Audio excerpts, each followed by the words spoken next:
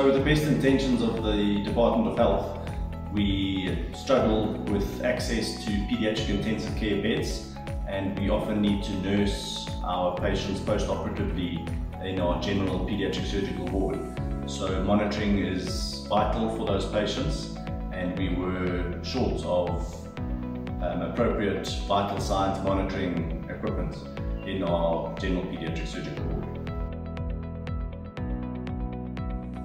So the Netstar donation through Surgeonsfll Lives has helped enormously in that we were able to purchase very important monitoring equipment for our patients, and that monitoring equipment has been installed into various key locations within our pediatric surgery ward.